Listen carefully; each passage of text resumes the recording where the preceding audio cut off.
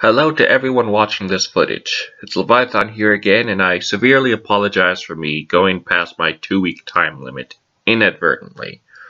For this footage, I will explain the 6th main member of the Scantily 6 villain team of a character known as Strand. So bear with me if you want to understand this character and such. Just bear with me as I try to read her backstory, basically. Just bear with me, and I promise to make it fair. Strand, number 1, The Beginning, created and copyrighted by Levi Corsi Ames at August 4, 2015. To begin the story, we start traveling across New York City until we start observing a little girl watching TV in her house. This story is particularly about her. Her name is Allison Strand. She has blue eyes, appears highly adorable, and currently has no hair. She was born with a condition that kept her from growing hair, causing her to become overly self-conscious.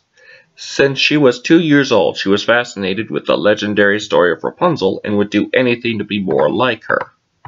By the present day, Allison was hired by a group of scientists to be the main volunteer for a new shampoo product that can make her grow hair.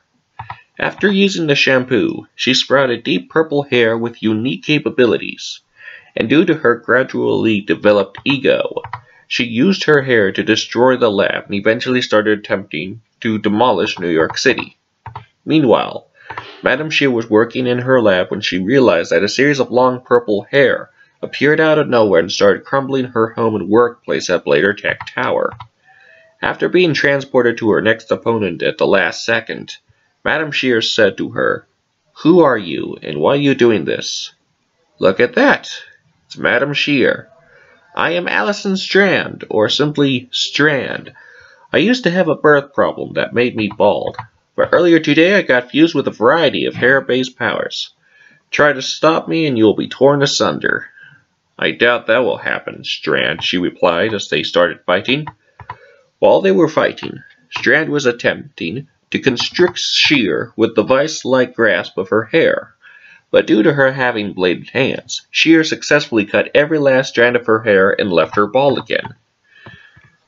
After she lost her beloved powers, Strand was taken to prison until she was rescued by Tyranitar. After her escape, Tyranitar gave Allison a special treatment that recovered her hair, along with gaining the power to regenerate her hair whenever it gets cut again.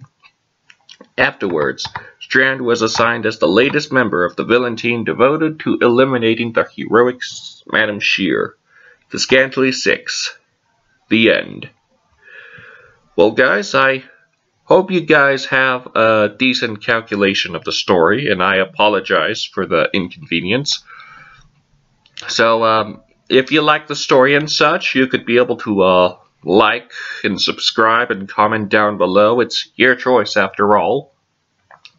And I'll try all that I can to make proper calculations of storylines and such in the long run and such. So bear with me, and it's Leviathan. And until next time, hope you guys are willing to be here next time and such, and hope you enjoy your time and such. In transmission.